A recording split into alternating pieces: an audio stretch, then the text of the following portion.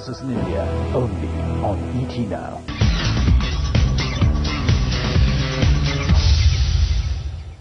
Dr. Narayan, what do you make out of today's move? We've crossed 4,900 on the upside.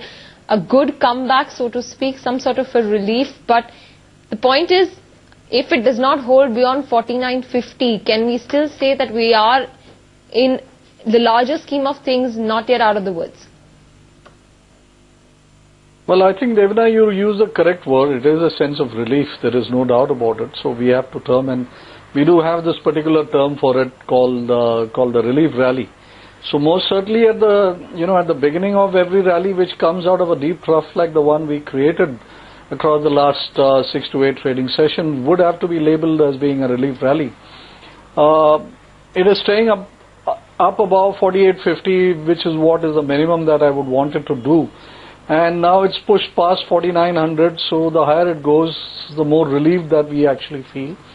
And I think more and more the people will be actually encouraged to enter with some long positions. We are seeing a fair amount of breadth and fair amount of leadership. Most of the stocks are in the green and every sector is showing a rally. So it's clear that shorts are being closed out across the wide front. Fresh buying of some sort of bottom fishing nature is in progress. So, and typically we find that any rally which comes out of a trough like this usually lasts about 2 to 3 trading sessions at the minimum. So barring any overt, let's say, negative news from anywhere, I think this is another rally which should last at least about 2-3 sessions and probably propel the index closer towards 5,000. Mitesh, are you also of the similar opinion that if we do maintain this, we could probably propel ourselves towards that 5,000 mark? Yeah, I think that would pretty much be the call. But then we want to do it a little bit cautiously because we don't have yet all clear signs that everything is a go. So I will take a slide out of the money, this ratio spread 4900, 5100. Use a 1/2 spread on it. The cost of it should be somewhere around 30-32 rupees right now. So anything upwards of 49.30 or 49.35 would put me in profits in case the market were to move higher, and then I would be in the money till about 5,300, which is like a fairly wide band to be profitable across. So I think I would take a fairly cautious one. 4,900 and 5,100 ratio call spread 1/2, which is what I would initiate right now. All right. There you have it. The Nifty strategy is slightly out of the money right now. 49 to 5,100, the ratio call spread is what we're taking at a cost of 30 odd points. If you were to see the last 3 to 4 trading sessions, you will see bars of the bank Nifty, and today it's going to be a large bar. So would you say that this is maybe a turnaround, a bullish engulfing pattern, so to speak, if I'm not mistaken?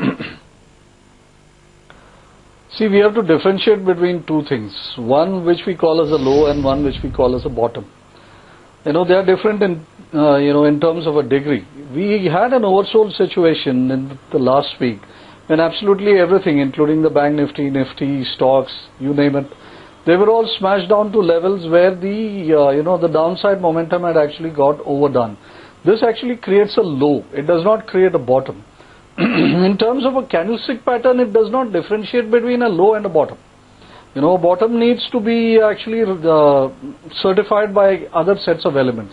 So if you're looking purely at a candlestick pattern, then a low and a bottom would look very, very similar.